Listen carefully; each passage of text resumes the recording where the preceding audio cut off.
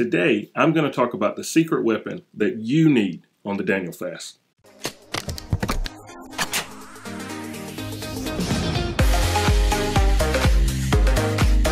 Hey y'all, it's Pastor B from Forward Church. Welcome to today's video. Make sure you subscribe to the channel and hit that bell icon so you can be notified when we release new content designed to help you move forward with God. Today, I'm talking about the secret weapon for your Daniel fast. And really, not just the secret weapon for your Daniel fast. In my opinion, this is the secret weapon for your entire spiritual life. Also, make sure to stick around to the end of the video because I'm going to share with you one big thing to make sure that you're getting the most out of this secret weapon for your spiritual life. So what is that secret weapon? Journaling. That's right. Journaling is that secret weapon. Studies have shown that there are multiple benefits to journaling.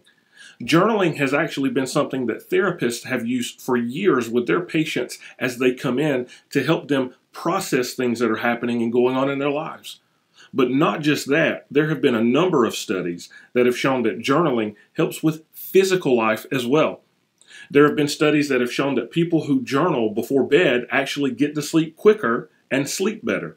There have been journals that have shown that people with HIV or asthma who regularly journal actually have better ways of coping with that physically than they did before or than those that don't. There was even one study done in 2013 that's crazy, blows my mind, that people who actually had wounds, physical wounds, their wounds would heal faster if they journaled versus the people that they studied that didn't journal. I mean, there are so many benefits to journaling. But the big reason that I'm talking about this as a spiritual life hack or a secret weapon for your Daniel fast and your spiritual life is this.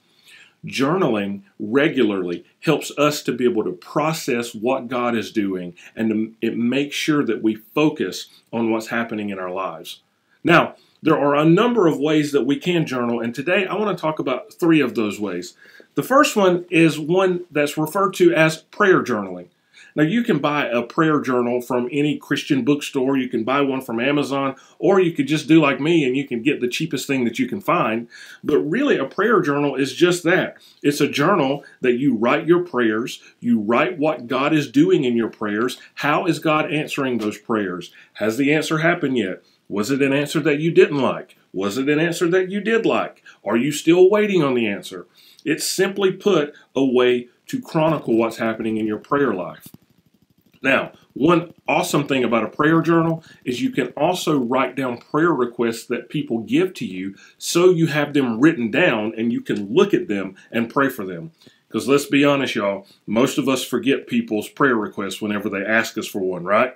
You know who I'm talking to. So prayer journaling is one great way to make sure that you're connecting with what's happening and what God's doing.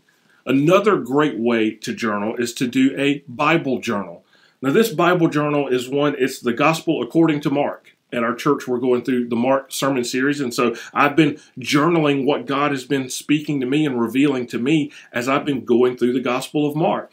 Now, this Bible journal, I bought it for like $5 from Amazon. You can find it yourself. You don't even need to do that, though. You can get just any old notebook or any old journal will do. And basically, you take a passage of Scripture and you read it and read it and read it and read it and pray and read it and pray and read it. Did I say read it enough?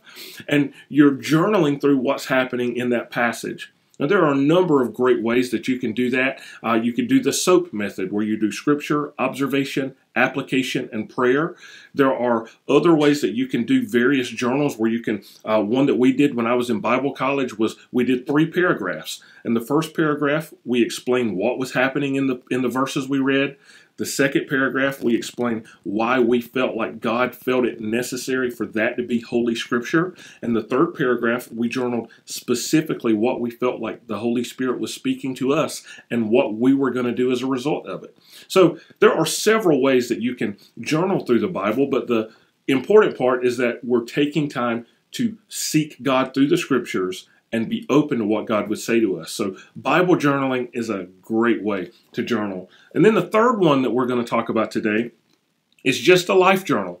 And a life journal is just that. It is a journal of things that are happening in our lives. The good things, the bad things, and everything in between. the journal about the argument that I had with my spouse, the journal about how excited I am that I'm going to be a parent, the journal about how sad I am that I'm having to give up meat and caffeine for the Daniel fast. Whatever it is that's going on in your life goes in a life journal.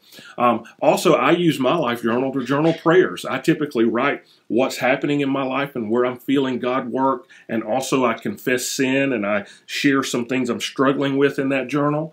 But I always, at the end of them, I write a small prayer that's my prayer in response to the reflection and the processing that I've done through my journal time. Now, I do want to say here that some of you may be going, but I don't really want to write down on record some things that I'm struggling with. Here's something beautiful that somebody told me years ago. If there's something that you don't want anybody else to find, just rip that page out and throw it in the fire. It'll burn up and nobody will be able to read what's happening and what's going on. See, the important thing about what I've talked about here is journaling helps us to process. There's an old saying that life is lived forward but understood in reverse. And basically what that means is that when we look behind us, we can better process what's happened and what's going on. And journals are just a way of helping us to focus and helping us to see what's happening and what's going on there. So it's almost bonus tip time. Are you ready for bonus tip? I told you if you stick around to the end of the video, I'd share with you one thing that will help you make sure you get the most out of this secret weapon. But before we get into the bonus tip, show your boy some love in the comments and type out, let me know which one of the 3 journaling styles best fits your personality. Let me know if you're a prayer journal person, or if you're a Bible journal person, or if you're a life journal person. Let me know which one of those fits your personality in the comments. Now, it's time for the bonus tip. So, here's the one thing that I have learned from hard experience and from doing journals over the years that will help make sure that we get the most out of this spiritual life hack or this secret weapon. The one tip is consistency. The reality is this: small, consistent steps over the short run equals big life change over the long run. And so my encouragement to you is to be as consistent as possible when it comes to journaling. Now realize that consistency looks different for different people. For some people, consistency is journaling every day. For other people, consistency is journaling every other day. There are some people that consistency is journaling once a week or every other week or maybe even once a month. What matters is that you find what consistency looks like for you and you stick with it, remembering that small, consistent steps over the short run equals big life change over the long run. And so I want to encourage you, be consistent, take some time with the journal, get into that, process what's happening in your life, process the prayers, process what God's speaking to you through His Word, and stay consistent as you do it. Now, for more videos that will help you move forward with God on your spiritual walk, make sure that you've subscribed to this channel and hit that little bell icon so you'll be notified every time we release a new video. So guys, thanks for watching. I'm Pastor B from Forward Church, and I love you, and we'll see you next time. Bye, guys.